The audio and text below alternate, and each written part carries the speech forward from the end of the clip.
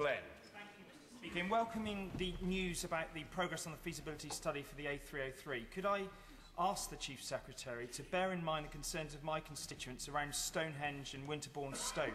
Unless that is properly unblocked, people won't be able to get down to Devon to enjoy Tiverton and Honiton. And it's something that's been going on for several generations. We need to make sure that this is sorted in any plans that come forward next year. Well, I think Stonehenge has been there for more than several generations, Mr. Speaker. And I don't intend to remodel it at this dispatch box or anywhere else.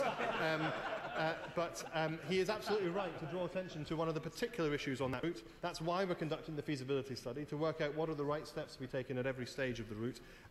His concerns will have been heard, I'm sure, by colleagues in the Department for Transport, and I will certainly make sure that they're taken on board as that feasibility plan is developed.